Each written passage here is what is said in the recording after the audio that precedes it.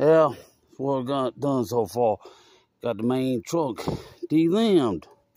Now, work way over here and show how to use the Mingo firewood marker.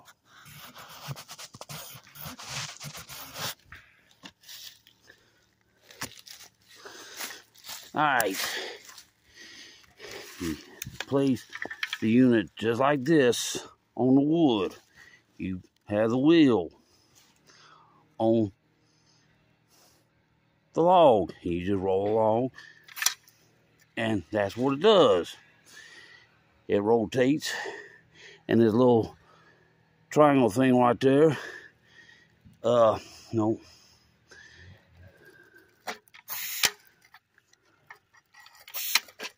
Yeah, that's what it does. It sprays out that little bit of green paint, and that's where you cut.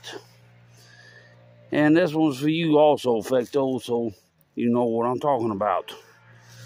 Let's do one more spot. That's it. That's where you cut the wood, where the green paint's at. So let me get this log marked and get this thing cut up and get this job over with, and I'll bring y'all back when I get through. Later.